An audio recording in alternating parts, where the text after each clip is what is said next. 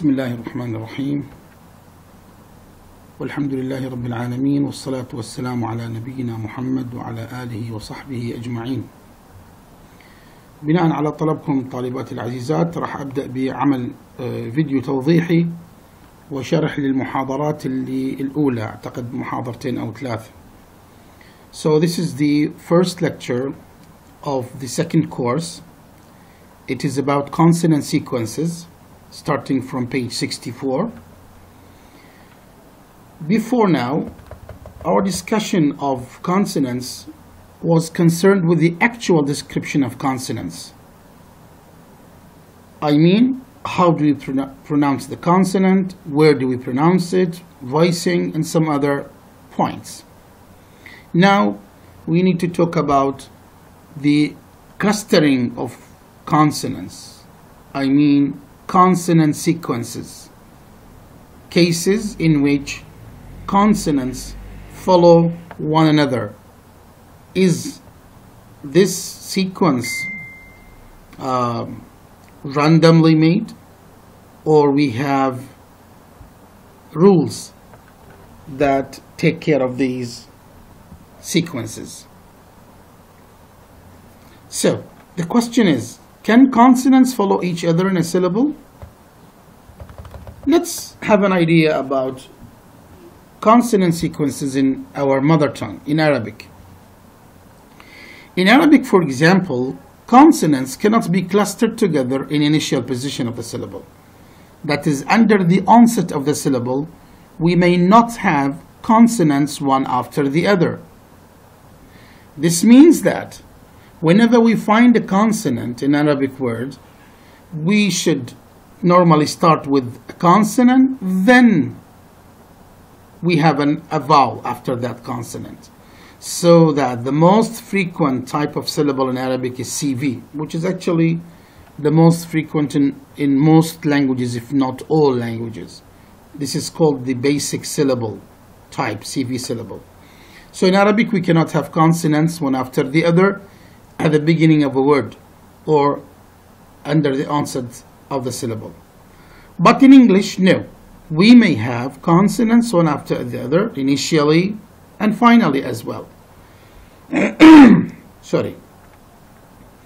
So let's, before that, define a consonant sequence or a consonant cluster, if you like, the same.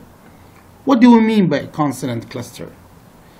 A consonant cluster is a sequence of more than one consonant that are pronounced smoothly all together without any vowels between them. The word stay, for example, has a sequence of two consonants in the beginning, in which we have the consonant se and the consonant te. They are combined together, clustered at the beginning of the word without any vowel between them. On the other hand, we have the word next. This word has a sequence of three consonants in the end of the word, which are ke, se, te. This is a final consonant cluster, and this is an initial consonant cluster. So a consonant cluster is a sequence of two, maybe three, four consonants, one after the other without any vowel between them. Let's look at these notes. First, not all languages allow consonant clusters, and we have seen an example in Arabic. No initial clusters in Arabic, but in English we have.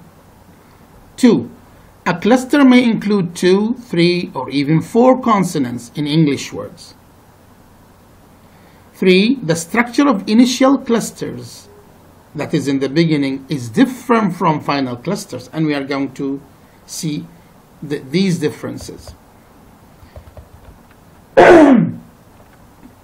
Now we talk about initial sequences, that are sequences in the beginning of the syllable, in the beginning of words, if you like.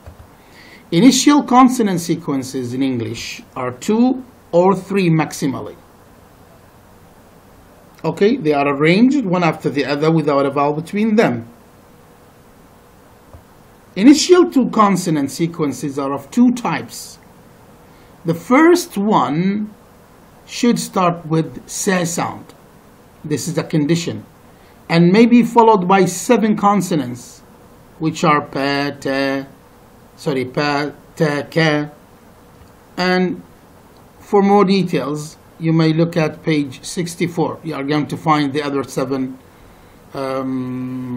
all 7 consonants that can follow the sound se. The second type is the one that start with a set of consonants like pa, te, ke, ba, de, ge, and followed by one of le, wa, ra, ye.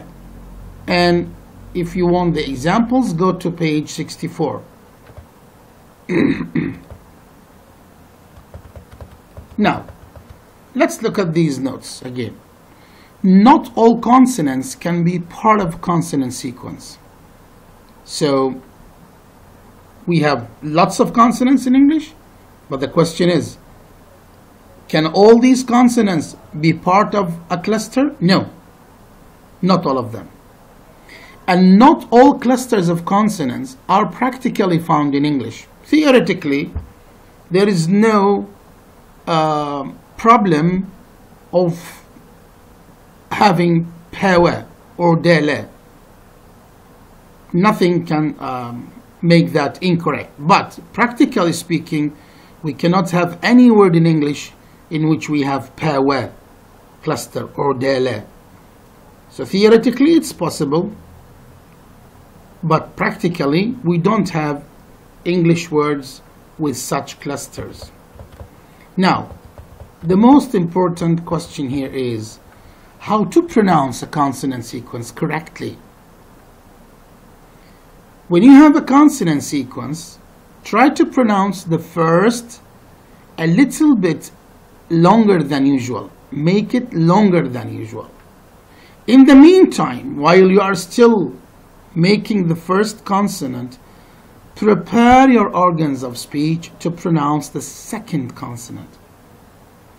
When you pronounce the cluster se, for example, in the word spy, we need to say a long se, then gradually close the lips for the sound pe, because pe, as you know, is a bilabial sound, until the se is stopped. Don't end the se until you close the lips for the pe, in order to make sure that there is no vowel, no gap, no pause between se and pe.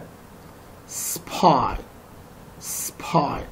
If we make a gap or a vowel, it's going to be supply, supply. And this is incorrect. It should be spy, spy. A long se, and then while you are still putting your tongue in touch with the alveolar ridge, start to close the lips for pe. Smooth transition from the first consonant to the second. This is called the first consonant is being prepared. Sorry, the second consonant is being prepared while the first consonant is being pronounced. When se is still being pronounced, we should prepare for the pe sound. That's the correct way to pronounce a cluster smoothly and continuously without a vowel between them. This is a question, maybe you have already answered that question, but try to think again for those who didn't give any answer in the previous time. There are 2 mistakes Iraqi speakers of English usually do when they pronounce a consonant cluster. What are they? Okay, thank you very much. I wish you the best of luck.